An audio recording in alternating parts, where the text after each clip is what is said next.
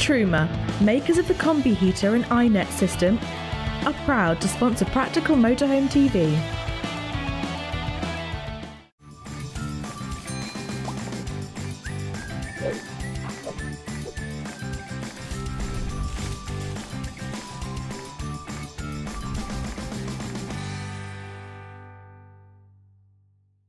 Welcome to Practical Motorhome TV, your one-stop shop for buying, owning and getting the most from your motor caravan.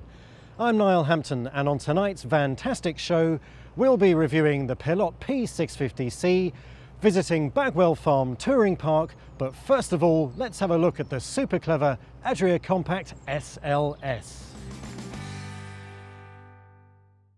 Adria's compact range of low profiles has been given a welcome boost for 2016 in the shape of a new model with a standout innovation. I don't really think many people saw this coming, but it is truly amazing. Let's have a look. And here it is, this 1 metre long slide out section at the back of the motorhome. Now this is a true industry first for a volume producer. A couple of manufacturers at Dusseldorf were showing off this kind of thing. Adria is one of them with the SLS. So what's the advantage of this slide out section? Well, it operates at bed level, so you can extend the bed to the back of the motorhome while keeping the overall length of the vehicle at 5.99 metres long. Now some people may be worried about slide outs and their perceived propensity to leak, but Adria has thought about that. You'll notice at the top there is actually an awning that comes out as well, so it keeps it as rainproof as possible. And inside you can really see the benefit of this innovation. I mean, just consider if the van ended around about here. You wouldn't really have a huge amount of bed to play with. Now you've got more than you could possibly imagine. And although it's arranged in the twin singles configuration, this section in the middle means it's effectively a double bed. Very good indeed. Adria has put in a couple of other extra things in too, like a TV stand at the edge of the bed and a roof light up above here. Adria has added in something else that's quite fun too. Above the bed in the headboard position is a galaxy in the ceiling. It's overlaid on the light and you can see all kinds of constellations. Now the galley has its own constellation too, well almost. Check out this illuminated splashback, a very nice design feature. Elsewhere you get a dual fuel fridge, 3 gas burners, a square sink and great storage up above. And just look at these lockers, they're space saving. They don't intrude too much into the living space and yet there's plenty of space within to put all your stuff. Now not for nothing is this van called an Adria Compact. The space-saving washroom is one of the best executions you'll see anywhere. There's a tip-up sink, a swivel loo, smart monoblock tap, and one of the best features I've seen anywhere, a phone in the shower, just in case anyone rings while you're washing. Hello? Hello? Oh, nothing seems to be happening. Oh, it's a shower head. Oh, I thought it was a telephone. Must be wearing the wrong glasses.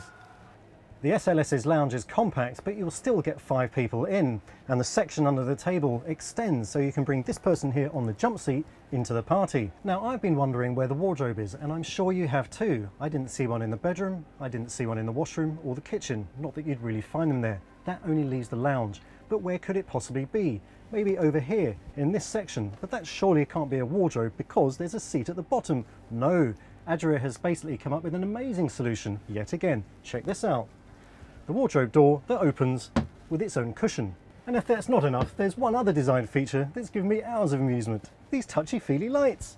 On, off, on, off, on, off, on, off. Chock full with some great innovations, the Adria Compact SLS will cost you £49,990 on the road. There's some fantastic executions inside, including the bed, the washroom and the kitchen, and that excellent dinette with its amazing wardrobe. Now this just goes to show that the Germans can't have it all to themselves when it comes to innovation. Adria is really pushing the envelope with some of the great thinking in evidence on this van. And if they're going to carry on doing that, then this is one company that's never going to be on the slide out.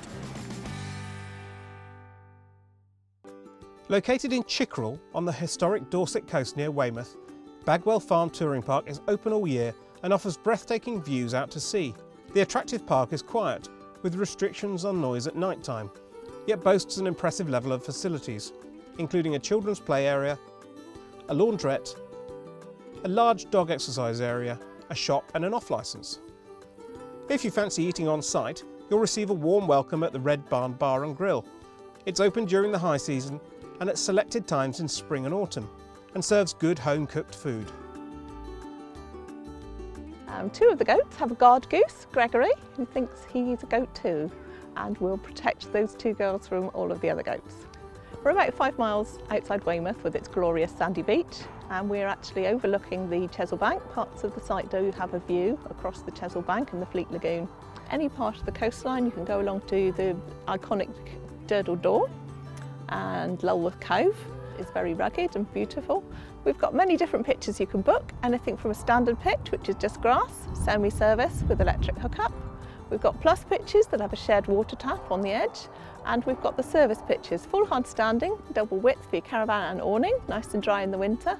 They've also got 16 amp electric hookup, their own water tap and a grey waste drain, and even a TV hookup. The X53 bus stop is just half a mile from the park, and there's a route along a footpath to get there. That route runs all the way from Exeter in the west through to Poole in the east. Top tips, bring your bird spotting books. There's lots and lots of birds and wildlife around the park. We've got a board in reception, and your challenge is to spot a species that we haven't already got written down. When you're booking a pitch, it's probably good to explain to the receptionist what sort of pitch you like. Don't just assume that the super pitch is best for you because it's one of the top price ones. Explain that you like a sea view, or whether you like to be quieter or away from anybody else. Just tell us what you need and we'll try to match. The 320 touring pitches are large, with the option of a fully serviced pitch should you want to relax, and there are wash blocks with accessible facilities for the disabled. Staff here are friendly and helpful, and if you fancy extending your stay, there are seasonal pitches and storage options available, plus a rally field should you decide to want to come with friends.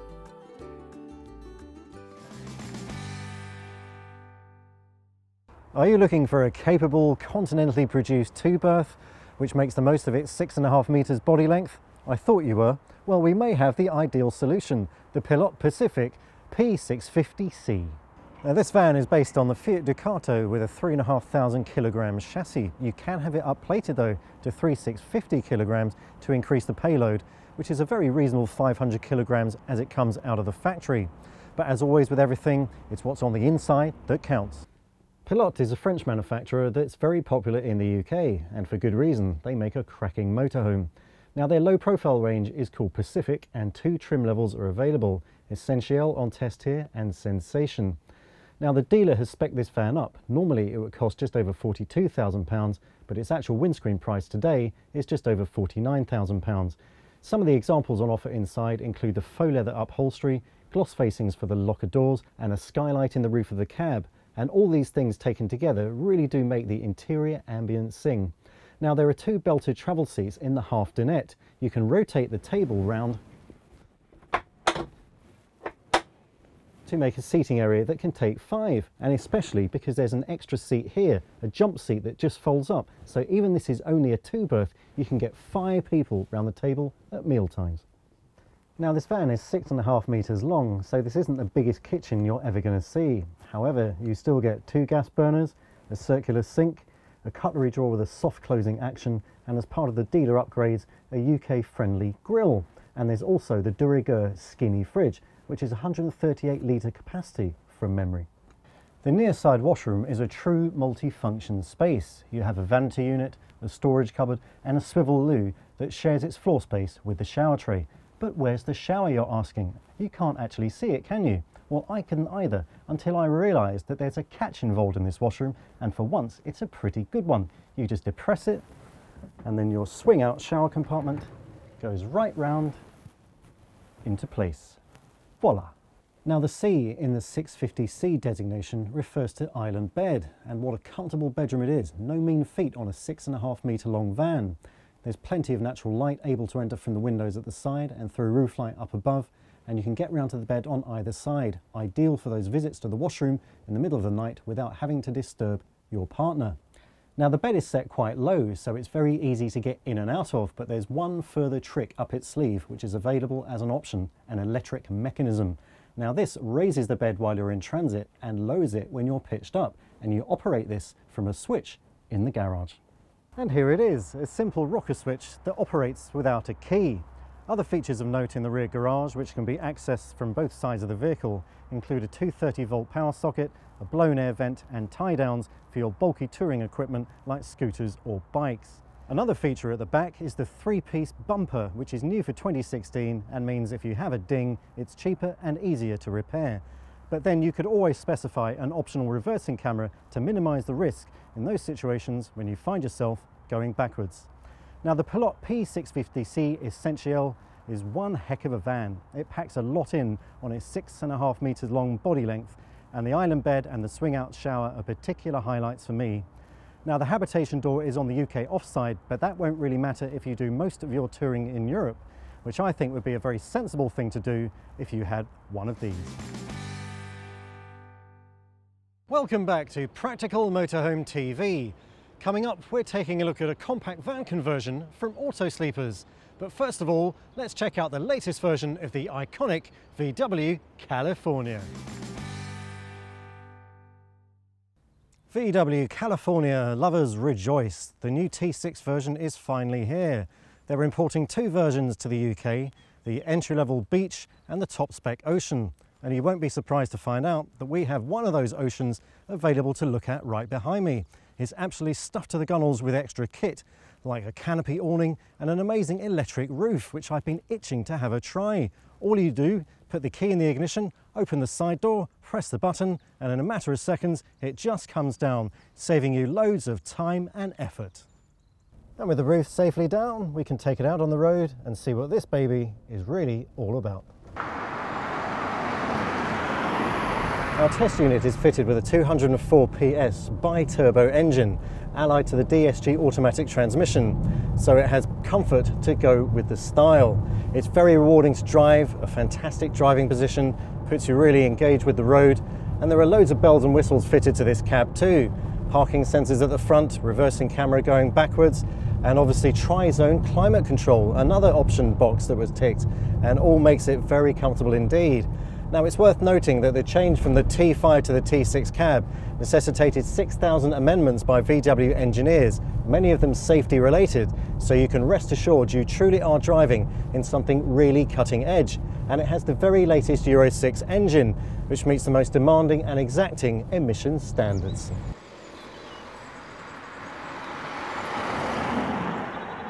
Well, that's the cab all accounted for. So now, quite literally, let's raise the roof and have a look inside. And the first thing you have to do is open the side sliding door. Now this might be a right-hand drive vehicle, but VW doesn't fit the sliding door on the UK near side. In fact, you'll find it right here on the UK offside. Now with the roof and the roof bed raised out of position, there is plenty of headroom in here. In fact, it feels positively palatial. Obviously this follows the standard camper van layout. We have a fridge, which is accessible from the top. Next to that, a pair of gas burners and a sink, and plenty of storage underneath. And how's this for an elegant design solution? There is in fact a table here which operates on this catch. You just pull it through to this direction, drop the leg and the extendable section here, down it goes, and hey presto, grubs up, and you can enjoy all your meals from the comfort of this fantastic dining room with a great vista afforded by the side sliding door. And after eating, maybe it's time for a siesta, so what easier thing to do than to utilise the travel seats and to drop them down to make a fully flat bed. Here is how it's done.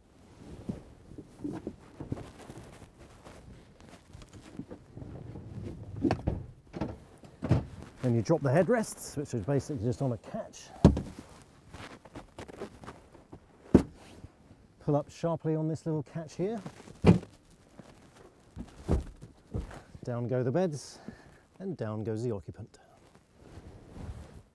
Now for a vehicle that's 4.892 metres long, you're probably wondering, where's all the storage? But with the travel seats pushed furthest forward, there's actually quite a lot of space behind them. As you can see here, whether it's on the floor for long bulky items or using this shelf that forms one part of the bed. There's also some storage here behind these tambored doors, some shelves in this unit, and next to it more of a wardrobe style configuration. This test van also has another cool feature, a pair of camping chairs in this zip pocket in the tailgate. As tested, this 4-berth California Ocean will cost you just over £54,700. As we've seen, it's positively stuffed to the gunnels with kit, from that amazing electric roof down to the lie-flat clever seating. Very good touches indeed.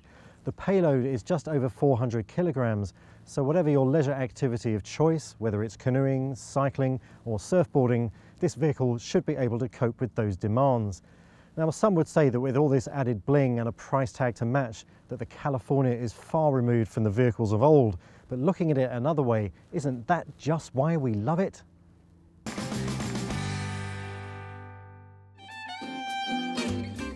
Hello and welcome to my workshop.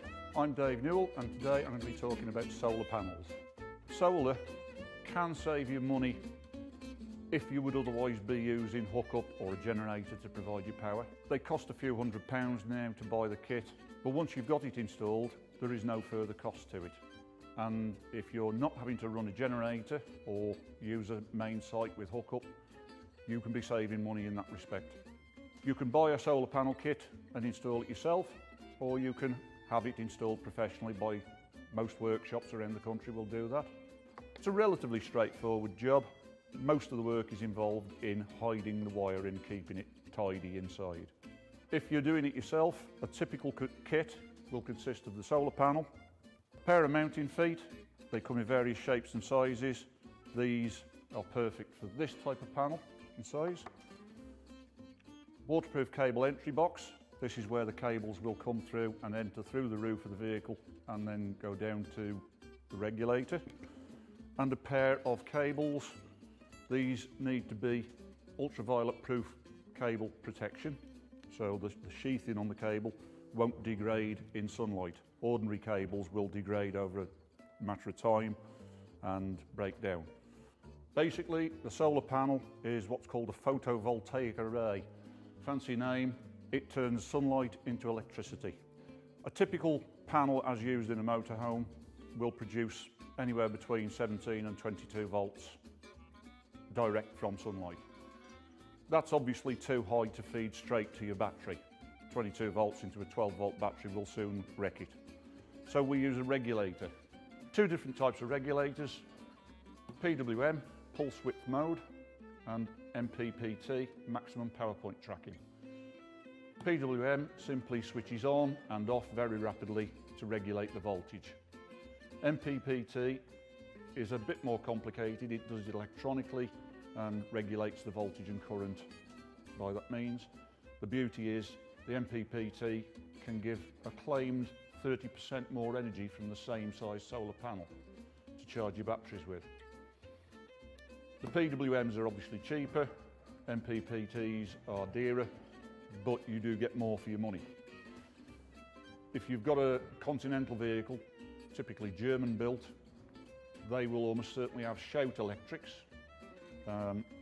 Shout produce their own regulator. This is their MPPT unit.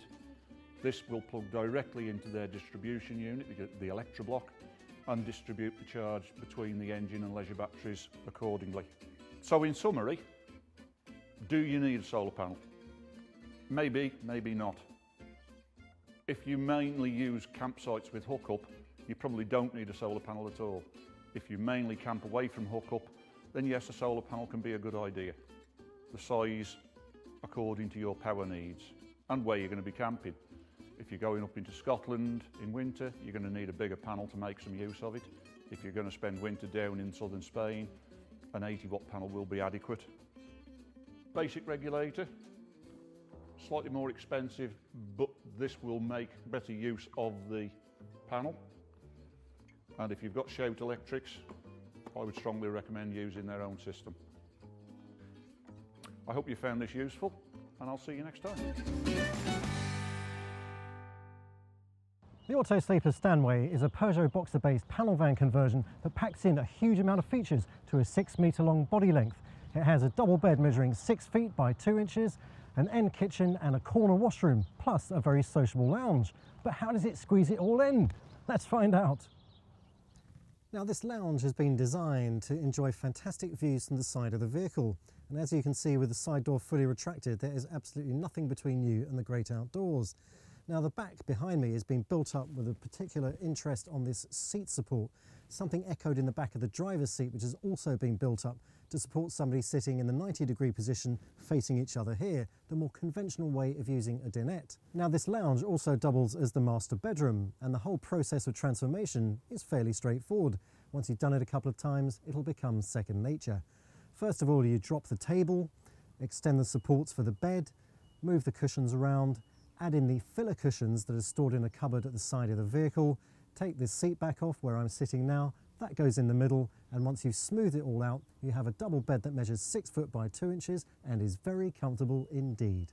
Next to the wardrobe, you'll find the corner kitchen, which is very ergonomic. Everything is close at hand, and Auto Sleepers has done a good job of speccing it up. There are 3 gas rings, combination oven and grill, dual fuel fridge with separate freezer compartment, a microwave oven, sink, and racking for crockery under the worktop, which also houses a coffee machine.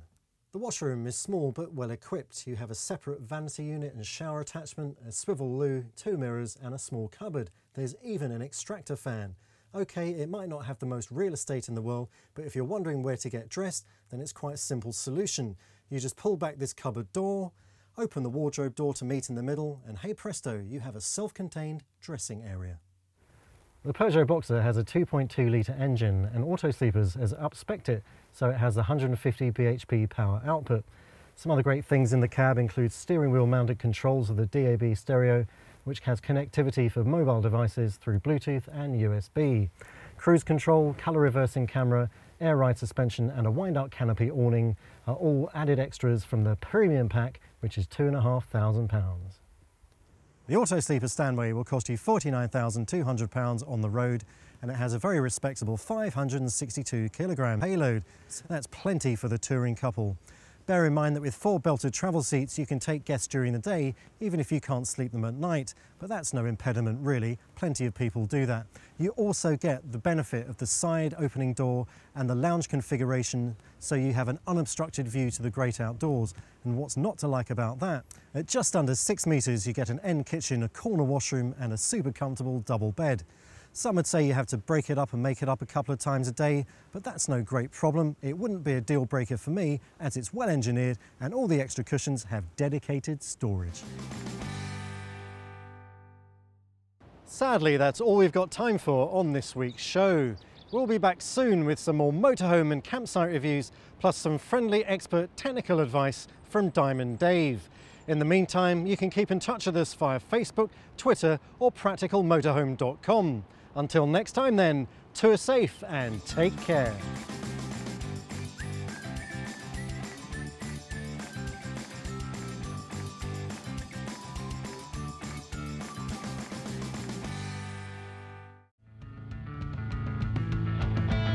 Truma, makers of the combi heater and iNet system, are proud to sponsor Practical Motorhome TV.